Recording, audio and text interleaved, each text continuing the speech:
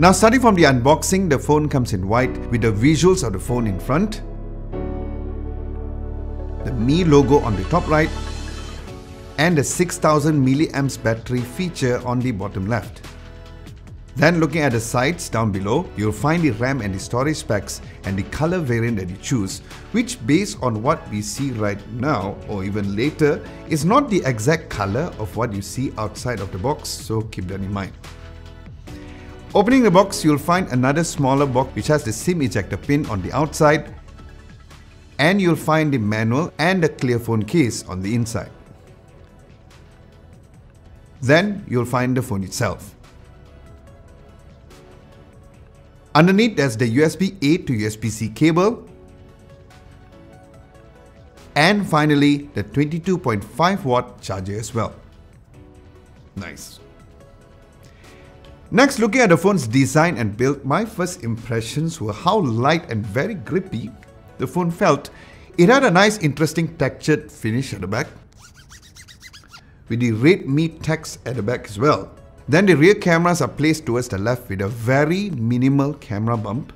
So yes, the phone barely moves when you're typing the phone on the surface.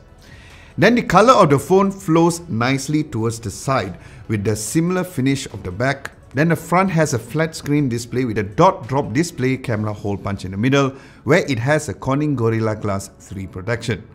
Now speaking of the sides, the phone also has the side-mounted fingerprint sensor which unlocks decently quick. Not the fastest like how a flagship was, but still very much great. As for the color options, the Redmi 9T comes in 4 colors for you guys to choose from. The one which I have is called the Ocean Green, and it also comes in Carbon Grey, Twilight Blue and Sunrise Orange.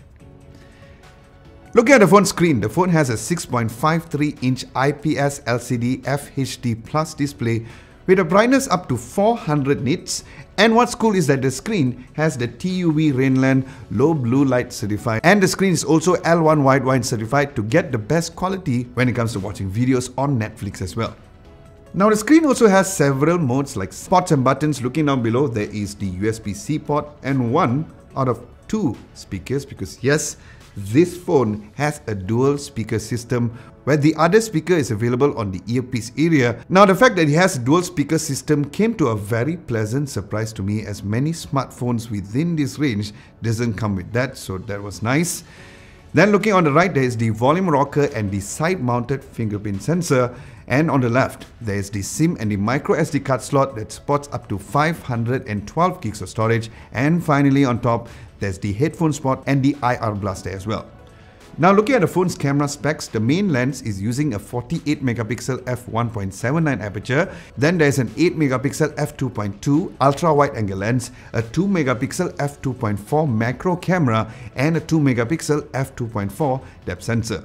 Then as for the front camera, it has an 8 megapixel f2.05 aperture lens, and looking at the phone's video taking capabilities, it records up to 1080p up to 30 frames per second, both for the rear and the front camera as well. So yes, stay tuned once again for my full video review of the phone where I'll test these cameras out. So subscribe to this channel if you guys haven't done so. Then looking at the insides of the phone, it comes with a Snapdragon 662 chipset with the Adreno 610 GPU. It has 4 gigs of RAM with either 64 or 128 gigs of storage, and in terms of software, it comes shipped with Android 10 with the very stable and improved MIUI 12. Looking at the phone's battery, here is another great highlight of the phone, as it comes with a huge 6000 milliamps of battery with 18 watts fast charging. And as seen earlier in the box, it also comes with a 22.5 watt charger, which was